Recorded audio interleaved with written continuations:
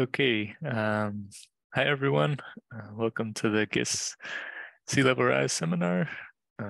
Today we have Roger Creel, and Roger is a geophysics doctoral candidate at Columbia University's Climate School, and he's part of the Osterman Lab Group at Lamont-Doherty Earth Observatory.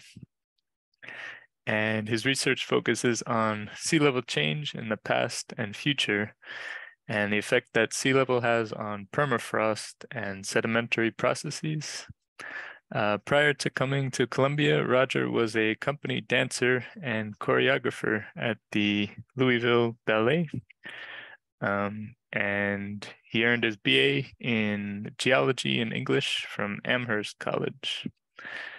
And his topic today is glacial isostatic adjustment, speeds past and future Arctic subsea permafrost thaw.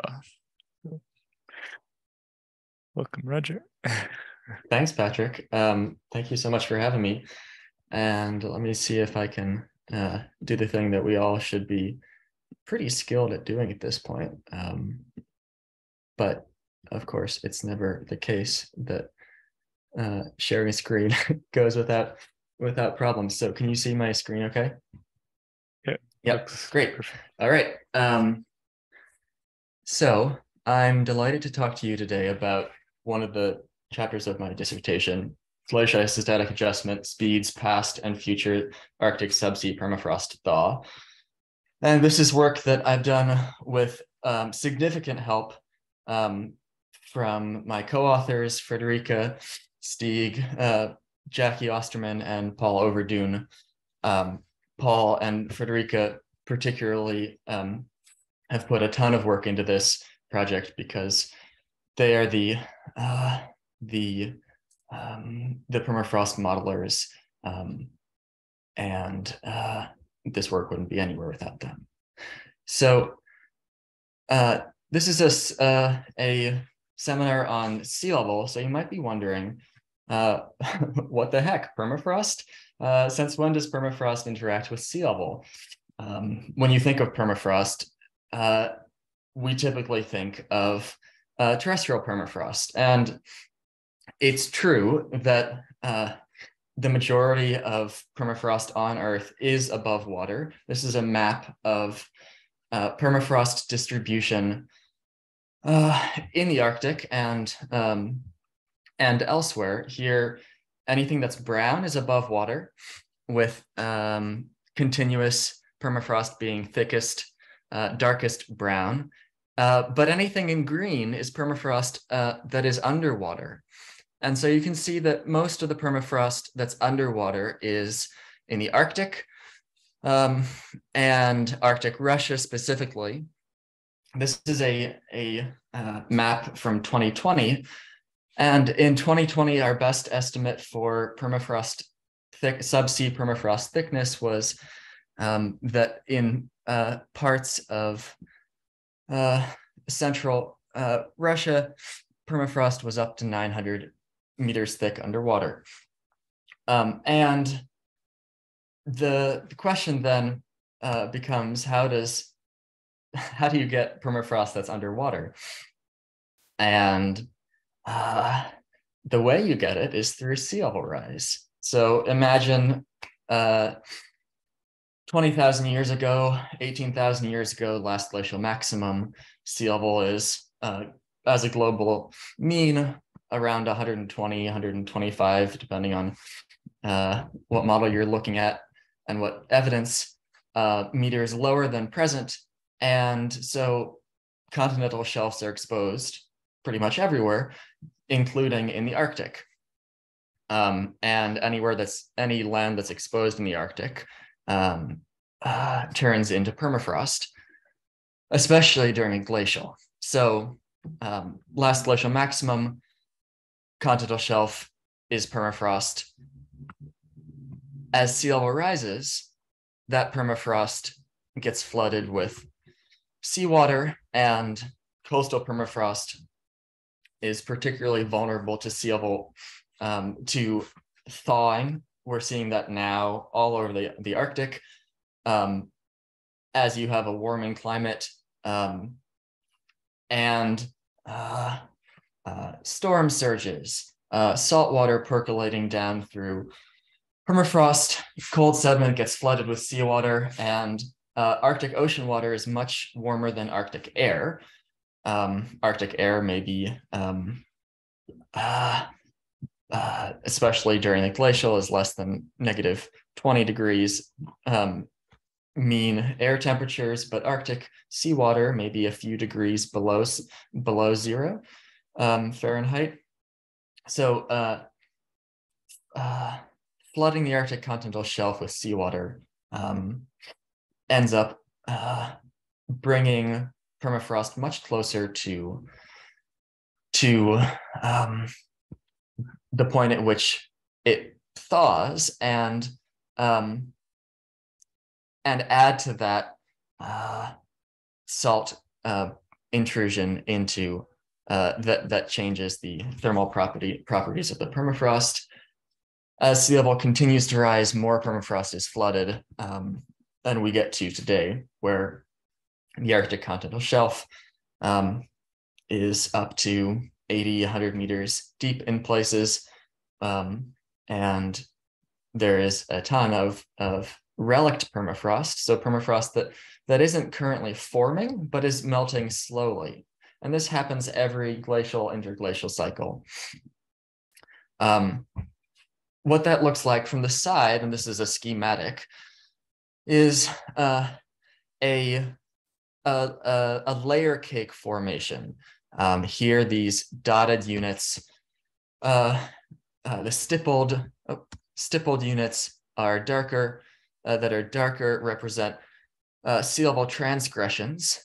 And so over multiple glacial cycles, you'll have multiple sea level transgressions that deposit marine sediment. Overprinted on top of that in blue, we have permafrost, and that is in some places continuous and quite thick, in other places more discontinuous and has pockets, sometimes pockets in the middle of a large body of permafrost. You have pockets of unfrozen sediment. Other places you have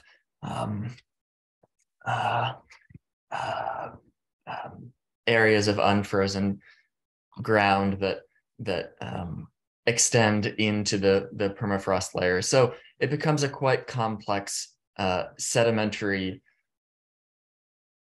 architecture. But the question is, beyond the scientific interest of how does subsea permafrost you might be form, you might be wondering, why should we care about permafrost that is under the Arctic continental shelves? And there are a bunch of reasons. One of them is that permafrost everywhere, including under the Arctic continental shelf, holds organic carbon and methane, including methane bound up in these methane hydrates that sometimes make the news because of suggestions that either this potent greenhouse gas that's bound up in continental shelves is either going to, with climate warming, destabilize and release, or that it's not going to. Either one makes the news. But I think one of the reasons to study subsea permafrost specifically is that it is one of the least understood reservoirs of carbon and potential greenhouse gases that exist on Earth. So this is a granted rather busy but informative diagram from a review paper on subsea permafrost. First, looking at the figure on the left, this is permafrost extent in millions of square kilometers at last glacial maximum versus current. And these are the dots are expert judgments. So it's clear that the distribution of expert expert judgment on permafrost extent suggests that it was larger at last glacial maximum, but also notice that the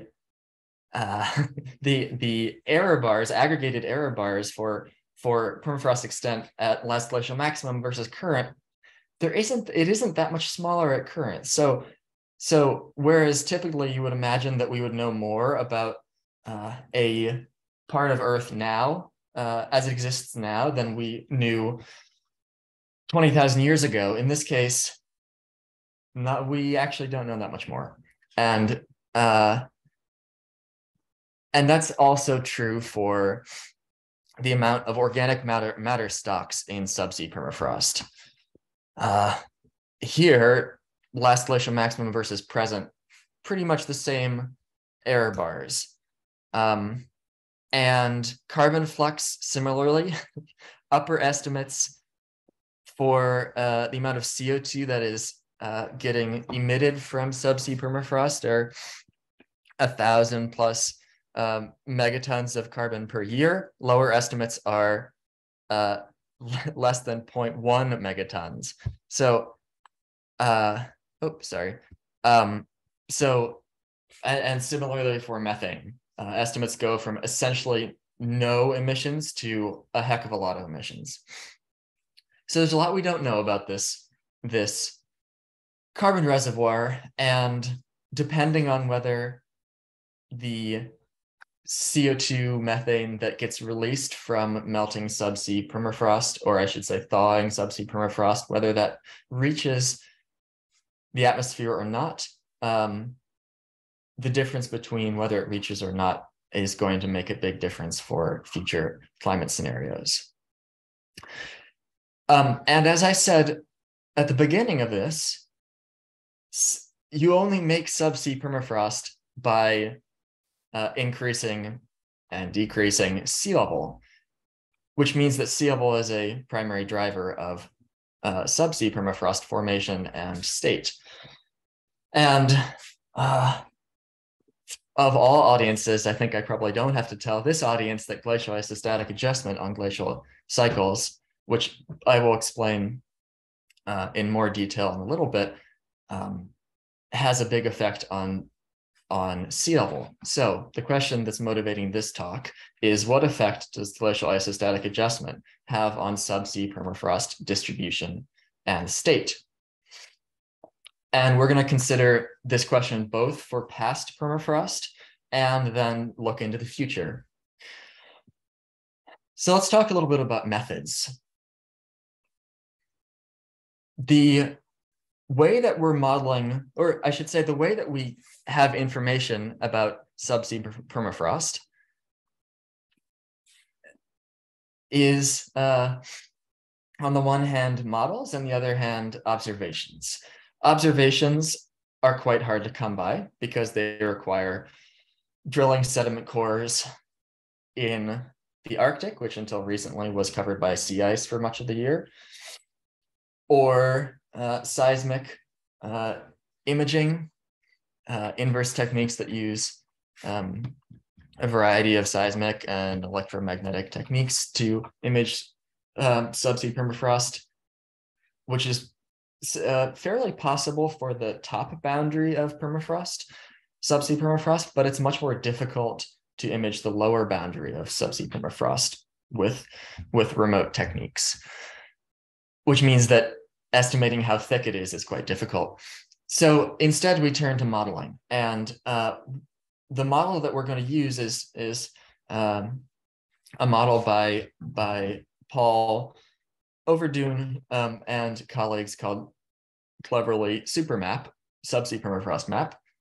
It's a pan-Arctic subsea permafrost model based off of CryoGrid 2, this 1D heat diffusion model, which includes, in this iteration, sediment composition, salinity, which is important because salt percolation into permafrost changes its thermal characteristics. It also distinguishes between marine and land sediment and includes boundary terms, both from a globally distributed geothermal heat flux from below as well as ice sheet coverage. Believe it also includes air temperature.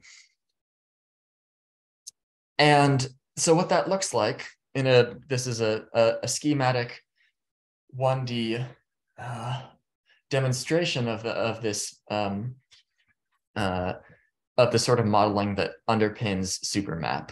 So here, time is moving on the x-axis from left to right, and temperature is warmer, higher, and colder, lower, and depth is depth is going from 0 to lower to deeper.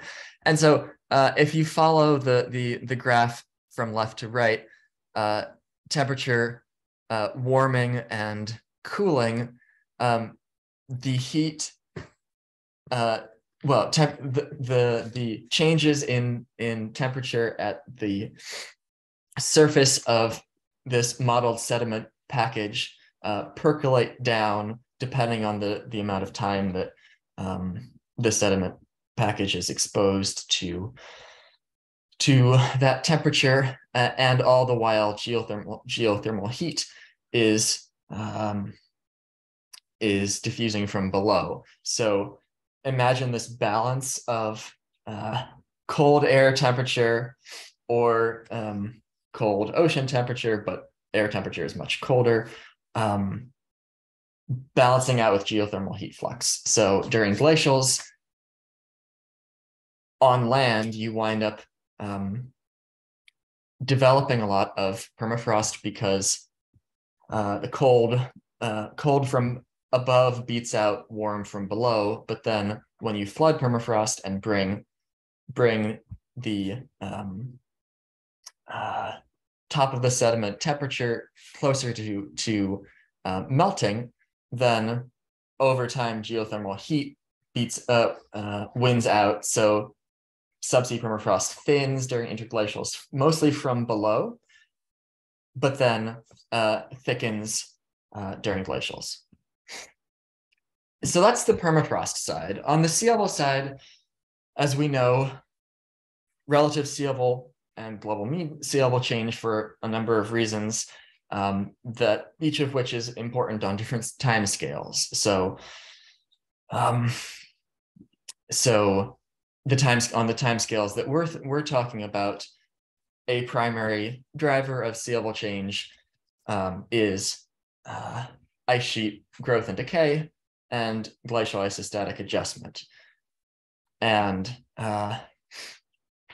at this point, I'll take a few minutes to talk about glacial isostatic adjustment for those in the audience for whom that's a meaningless term.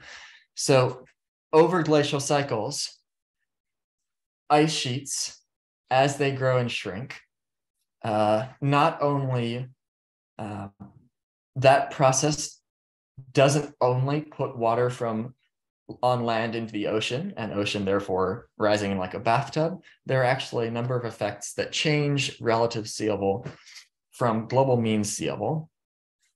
So imagine in this cartoon an ice sheet on land. The ice sheet has mass. It causes the crust to subside, and that crustal subsidence essentially squeezes mantle out from beneath it, and that mantle then moves laterally to create a bulge around the edges of the ice sheet that we call the peripheral bulge. I don't know who came up with that term, but there it is. So at last glacial maximum, we have large ice sheets. We have a lithosphere that is elevated around the ice sheets in this peripheral bulge. And then when the ice sheets melt, the areas that they had been loading, having been unloaded, slowly rebound, while the peripheral bulge subsides as the mantle that was squeezed out flows back into the area formerly occupied by the ice sheet. And the reason this takes can take thousands of years to re-equilibrate is that the mantle is quite viscous. So honey, but but flowing on a much slower timescales. And the viscosity of the Earth is not the same everywhere. It changes laterally as well as radially. So there are some places where as the solid Earth is unloaded, it rebounds quite quickly. For instance, West Antarctica. Other places, ice sheet melt leads to much slower rebound because of the greater strength of the lithosphere and mantle beneath it. And so this growing and shrinking not only has deformational effects, so not only are ice sheets deforming the solid Earth nearby, but they're also changing the Earth's gravitational field. So this schematic, I think, nicely shows that here on the top. This solid blue mass is indicating sea level near an ice sheet, and you see that sea level near the ice sheet is actually elevated because of the gravitational effect of the ice sheet. And once the ice sheet melts, that gravitational effect goes away. So water that was attracted to the ice sheet flows towards the far field. And that effect is distinct from the deformational effect. There are a few other byproducts, we could say, of glacial isostatic adjustment that I think are important to mention. One is shoreline migration. So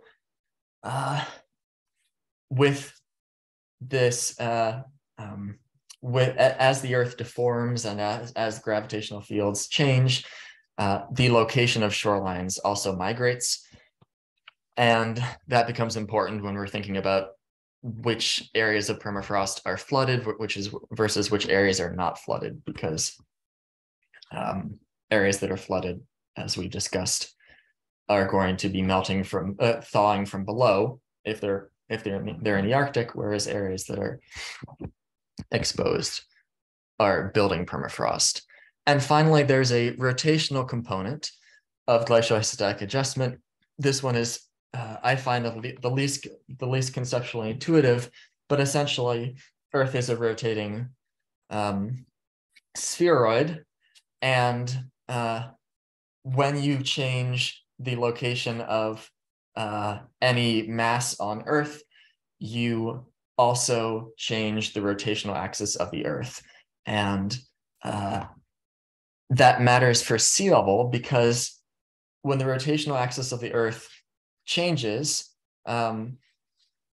water on Earth immediately responds to that change, whereas the more viscous components of Earth, in this case rock, respond much slower. So remove part of an ice sheet and instantaneously you get this bihemispheric effect of a pattern of sea level change. And if you put all those together, you get this pattern of pretty complex pattern here shown by the fingerprint of West Antarctic ice sheet collapse. So if you melt, in this case, the equivalent of 1 meter of global mean sea level from the West Antarctic ice sheet, in the near field, so near the West Antarctic ice sheet, sea level will actually fall, whereas far away from West Antarctica, sea level will rise by up to around 1.4 times as much. And so let's put the two together. So we've got permafrost and we've got glacial isostatic adjustment. Up until now, permafrost models had assumed that sea level everywhere was global mean, but in the Arctic, that's not a great assumption. So what we do is we take a global mean sea level curve for the last 400,000 years from Walbrook et al. 2002, and a standard ice scenario put out by Dick Peltier and colleagues called I6G. And from that deglacial ice history, we build an ice history for 4 glacial cycles, assuming for the glacial maxima at around 250,000 and around 350,000 that the ice configuration was identical to I6G, but for the penultimate glaciation, we assume a larger Eurasian ice sheet as constructed by Lambeck and colleagues, which is probably more realistic and there's good evidence to suggest that the Eurasian ice sheet was bigger. Okay. So that's for the past. For the future, we take some extended Greenland and Antarctic ice sheet scenarios that were created by Grieve and Chambers last year. These are based off of IceMIP 6, this ice sheet intermodel comparison project that originally was run to 2100.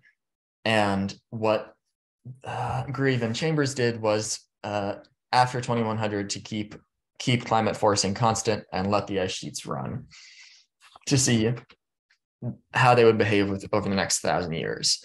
These by nature are fairly speculative, but because they're driven by a range of different climate forcings from SSP 1.2.6, which is a shared socioeconomic pathway developed by the International Panel of Climate Change for a future where humanity keeps greenhouse gas emissions in check, all the way to high emission scenarios. These models give us some perspective on how the ice sheets could evolve in the next 1,000 years. So we attach these Greenland and Antarctic scenarios to the 4 glacial cycles to model subsea permafrost, both in the past and the future. So let's talk about results. What we find is that, here's a map of the thickness that we model for subsea permafrost now, and some first order features. Areas that are shallow bathymetry are exposed for longer periods of time during glacial cycles and therefore form thicker permafrost. So here the colors are going from 0 in light yellow to 250 meters thick in orange to 500 meters thick in purple to 750 meters thick in black. So shallow areas near the coast have the thickest permafrost, and permafrost thins out on the continental shelf. We looked at one of these maps before, so let's compare the two. Apologies, I should have put this on the same color scale, so they would be more comparable, but we're going to look at the difference between these two in its own map. But for now, just to point out that our modeled thickest permafrost is thinner than the permafrost modeled in the previous model. And one of the reasons, and there are two main reasons for this.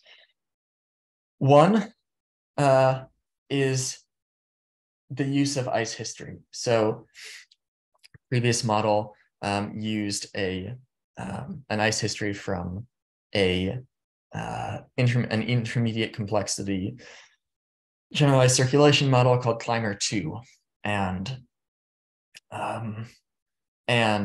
using a more realistic ice history, changes the subsea permafrost distribution substantially. So this is the difference in permafrost thickness from the 2019 estimate to our estimate. Some features to note, blue is an increase in permafrost thickness, orange is a decrease. So for most of the shallow continental shelf, changing the ice history and global mean sea level curve results in a thinning of permafrost, but on the deep continental shelf, we get a thickening of permafrost. Why is that? Well, this is when the details of glacial isostatic adjustment start to be important, and I think quite cool. So this is a study from Clayman and colleagues, 2015, looking at glacial, they were looking at GIA, glacial isostatic adjustment in the Arctic. And I wanted to show you this because here they're looking at a transect in the middle Arctic from the deep continental shelf to the shallow continental shelf. And on the left, on the top plot, sea level is going from 0 to negative 150 meters. The thick gray bar is global mean sea level. So in the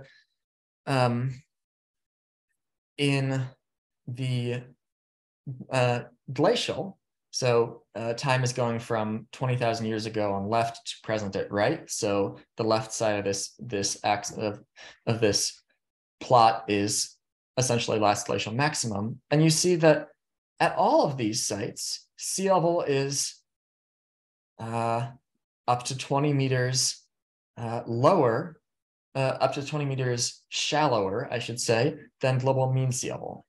And that difference changes, diminishes over the deglacial, but sometimes in the GIA world, we distinguish a subset of glacial isostatic adjustment that people sometimes call hydro-isostatic adjustment. So basically, on a continental shelf, there is more on the edge, the deep edge of the continental shelf, you have more water that is loading the continental shelf than you do in the shallows. And that extra water loading changes sea level more in the deep sections than the shallow sections. And over a, if we're thinking about permafrost as experiencing multiple glacial cycles, that loading starts to matter. So big picture, it seems that choice of ice history and global mean sea level curve has a big impact on subsea permafrost. Now let's talk about the impact specifically of glacial isostatic adjustment. So this is a plot of the difference between our model run with I6G and an ice history and global mean sea level versus I6G plus the relative sea level produced by glacial isostatic adjustment. So this plot is showing you the permafrost effect specifically of glacial isostatic adjustment. And here, the pattern is not quite so stark, but still areas, shallow areas, in shallow areas, you see difference in permafrost thickness of up to 50 meters. In deep areas, you get a bit more. And essentially no place do you see that glacial isostatic adjustment thickens subsea permafrost. So the effect everywhere, essentially everywhere, is a thinning. But this is just looking at the present, and you might wonder what effect or what does permafrost distribution look like through time? So here's a plot of mean permafrost thickness through time. Here on the y-axis is the lower permafrost boundary, and that may not be that intuitive, or it may be, but it's a way of measuring thickness of permafrost. It's not exactly the same as thickness because it's not the case that permafrost, subsea permafrost, is always extends to the surface, but it is a way of measuring variations in permafrost thickness through time. And so in the lighter blue is the model area. So how much permafrost, basically how many grid cells are we modeling through time. And in blue is the subsea permafrost lower permafrost boundary. And so you see that with time going from negative 400,000 years ago on left to present at right, during glacials, sea level falls as this light blue curve expands, and there's a lag of a substantial lag as permafrost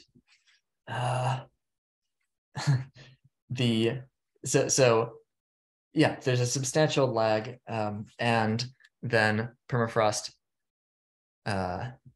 develops, and then almost immediately thins.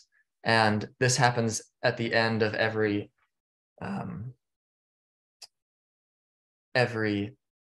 glacial cycle. Looking into the future, moving from 0 to 3,000 years, common era, and low emission scenario in light blue, high emissions in purple. For the first 200 plus years of these future scenarios, there's very little difference in lower permafrost boundary. But after about 2300, high emissions start to matter a lot. And that's there are a couple of reasons for that. One is that it's thought that at a certain point in the future, the Arctic sea ice is going to completely disappear. And at the point when Arctic sea ice completely disappears, ocean bottom water temperatures may exceed 0. So right now, Arctic ocean bottom temperatures have a mean of a few degrees below 0, but at the point when they warm past 0C, then suddenly permafrost is thinning from both above. Subsea permafrost is thinning from both the top and the bottom. And at that point, that's where these two curves diverge, because in low emission scenarios, it's thought that phase change between Arctic bottom temperatures above 0 and below 0 won't occur, but with high emissions, at least in our model, it does occur. So that catalyzes, that's one of the triggers, and the other trigger is the difference between in up to 10 meters of global mean sea level change by 3,000 under the highest emission scenarios versus say a meter and a half in the lowest emission scenarios. Another way of looking at subsea permafrost is to look at the total ice content. And this is a little bit different metric from mean lower permafrost boundary, because mean lower permafrost boundary is only will be more delayed and responds a little bit with more of a lag to flooding or exposure, because if the lower permafrost boundary, say, is 500 meters below the seabed, it takes time for cold or warm to percolate, I shouldn't say percolate, diffuse down. Whereas ice content is an integrated metric throughout the permafrost column, so it more immediately responds to changes in phase. And you see that in the future scenarios particularly well, that total ice content starts diverging around 2100, whereas just flipping back, mean permafrost thickness starts diverging around 2300. And one other way to look at what will happen in the future is to say how much will future subsea permafrost thaw spatially. So here, this is permafrost loss since 1850 under low emissions and high emissions. This is the mean of low emissions and high emission scenarios. Here, black is no permafrost loss, and the pink color bar is denoting thickness in meters of the amount of permafrost loss. So in low emissions, 2100, essentially no permafrost thickness lost, or very, very little. But by 2900, you start to have permafrost difference of up to 50 meters in much of the Western Arctic. However, in high emission scenarios, by 2300, that permafrost loss is higher than 50 meters for much of the Arctic, and by 2900, it's up at 150 to 200 meters in many places. And a related but slightly different way of looking at that is to say how thick will future subsea permafrost be, and in this case, now the pink is thickness. So black is denoting areas where subsea permafrost has disappeared. And the thing to note here is that under high emission scenarios, especially by 2300 and then 2900, large portions of the Arctic lose subsea permafrost entirely. And this is relevant for a lot of reasons, partly because anytime you're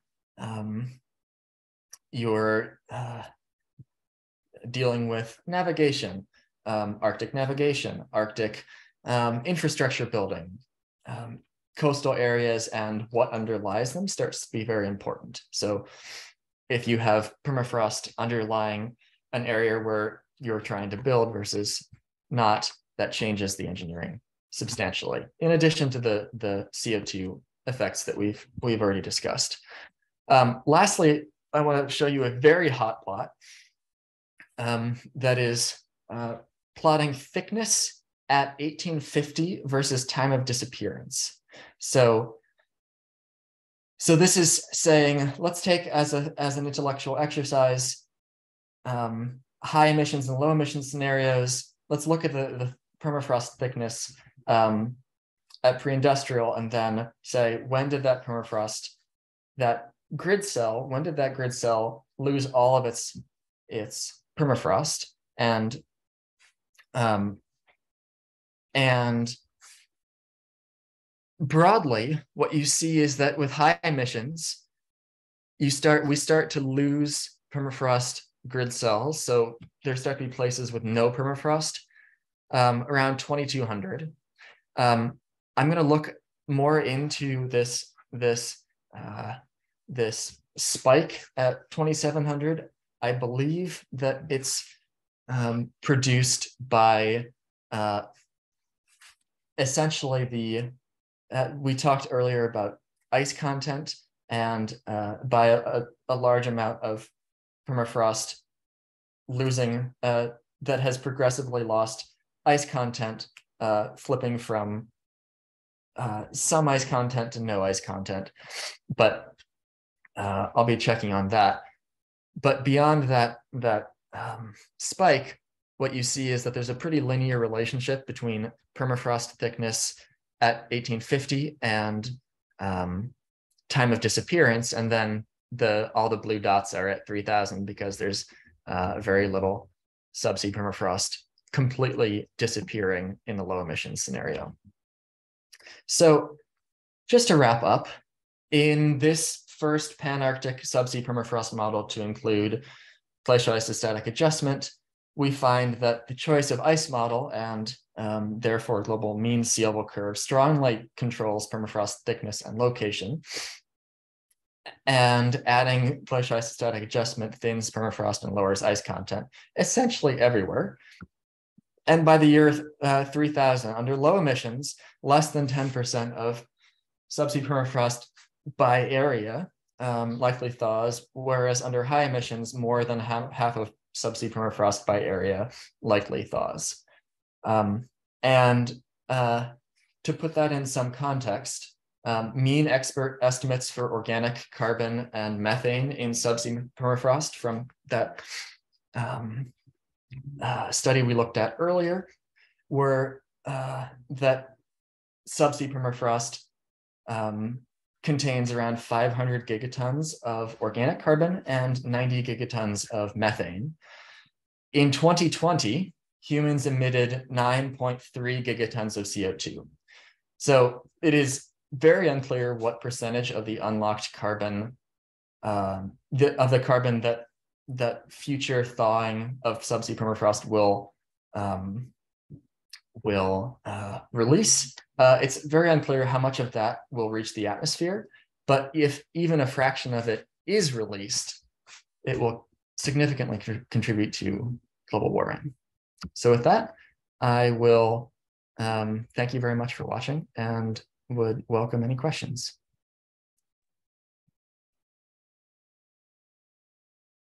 Thanks, Roger. That was very interesting. Yes, Gavin has a question.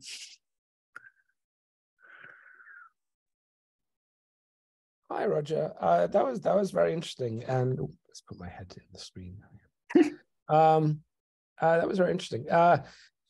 So you know, as you're undoubtedly aware, there are conflicting estimates of how much methane is being emitted right now from places like the East Siberian Sea, and very large differences in how much methane people think are there.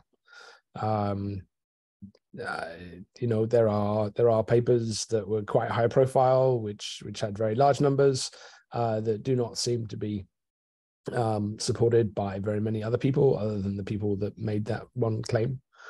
But it seems to me that you could, with your model there, test something around this by assuming some kind of methane concentration or profile, and then just, you know, say, okay, well, let's say it's the high end number, or let's say it's the low end number, and then create a time series of methane emissions that we could then actually compare to the ice core history of methane. Now, my contention has always been that looking at the ice core record, there's no evidence of any large, sharp spikes in methane in either the early Holocene or the last interglacial. It's a little bit hard going back further. But one of the things that you could do would be to calculate, you know, how, what's the worst case scenario that's consistent with the existing history, as taking into account the smoothing of the profiles over time and all the rest of it.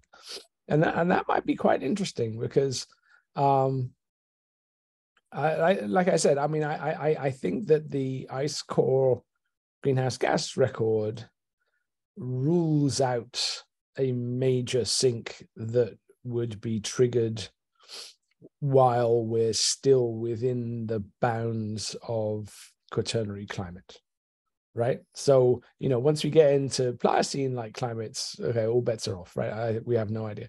But while the Arctic is still cooler than the early Holocene Arctic, and while it's obviously still cooler than the last interglacial, right? What is the maximum impact that one might assume that is consistent with the ice core record, while at the same time kind of like estimating the different parameters for within the uncertainty for what's in or either under the permafrost right now.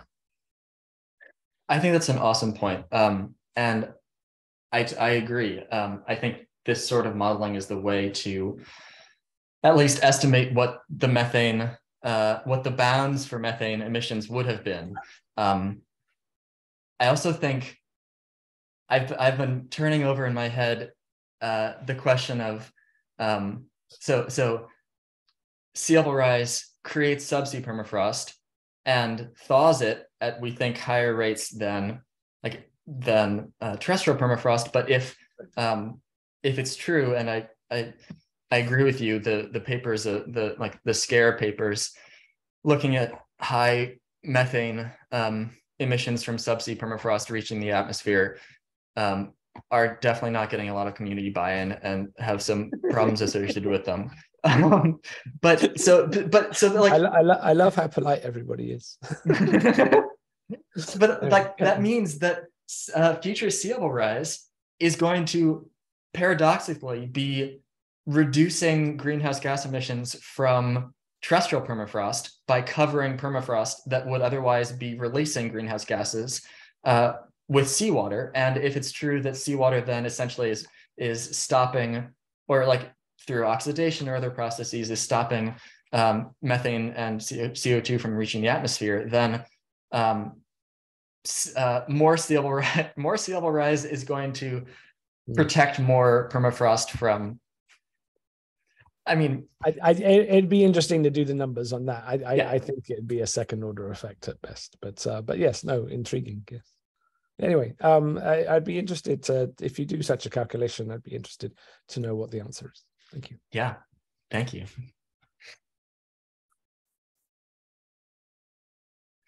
We have a question from Jeff. Hi, thanks for the talk. The Siberian shelf is really very shallow, and so when you have and you currently have sea ice retreat in summer, and so it being shallow means that the summer temperatures are being mixed down to the bottom. What impact does that have on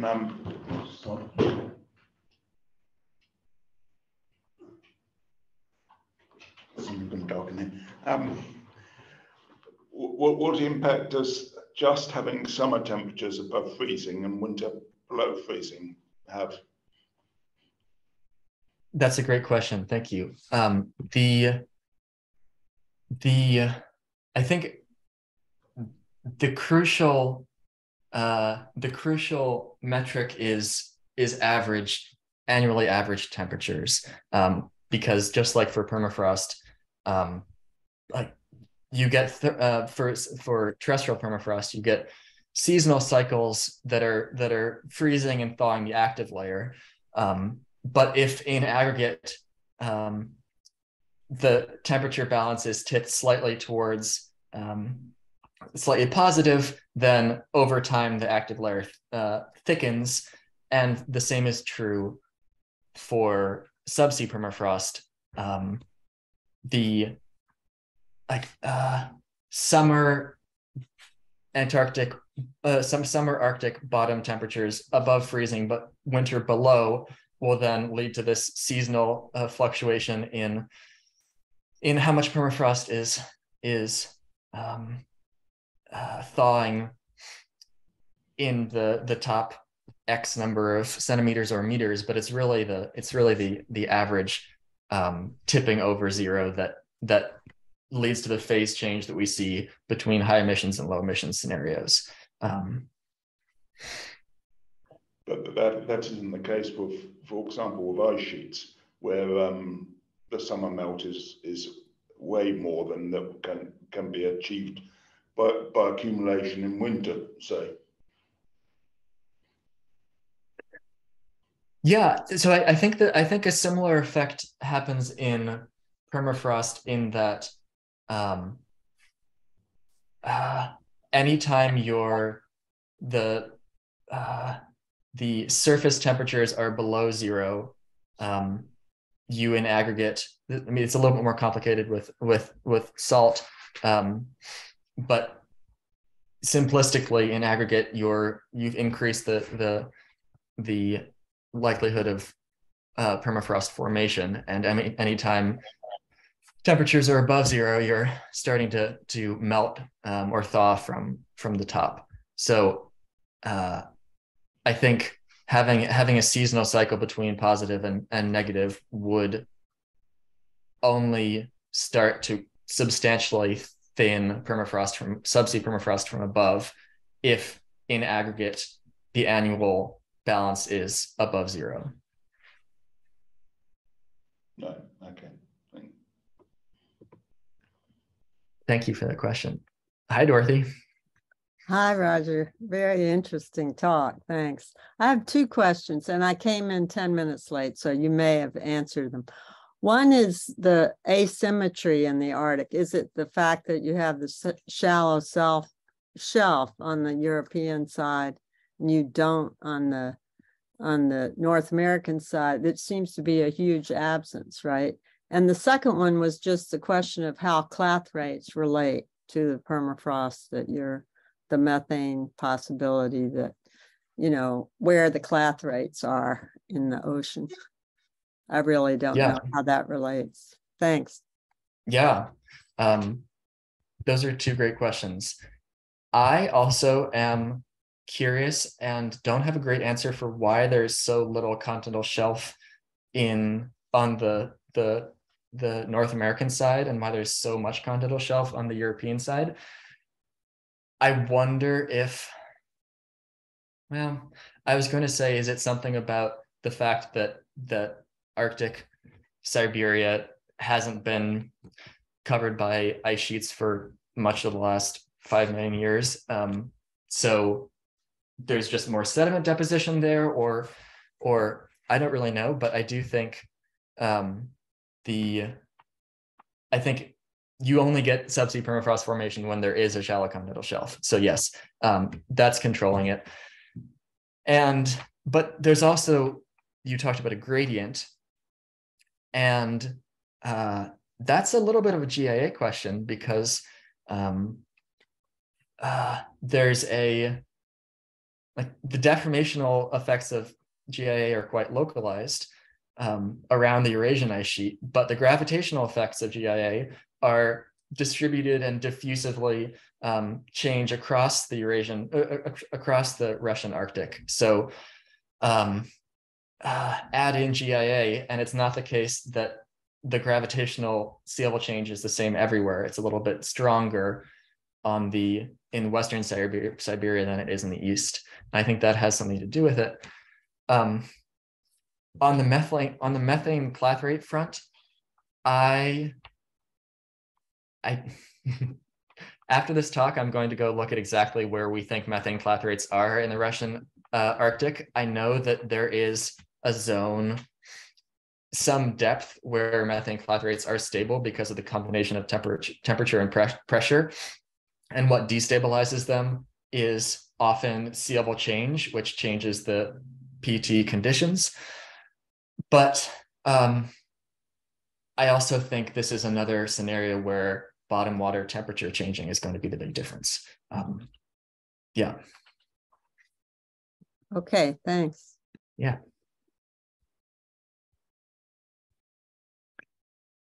We had a comment from Gavin. I don't know. I think it was in relation to Jeff's question. He said, once inundated, the net heat flux is always going to be down, regardless of the exact temperature of the bottom water. The big difference is between the unfrozen water and the Arctic air, not the delta T in the water.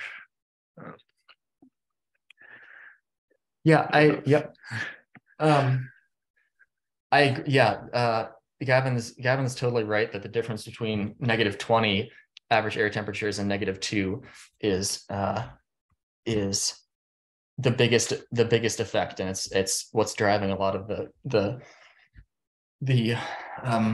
change in subsea permafrost through glacial cycles. I do think there's another distinction between -2 and positive temperatures, bottom temperatures, but that is less substantial than the air versus water distinction, for sure.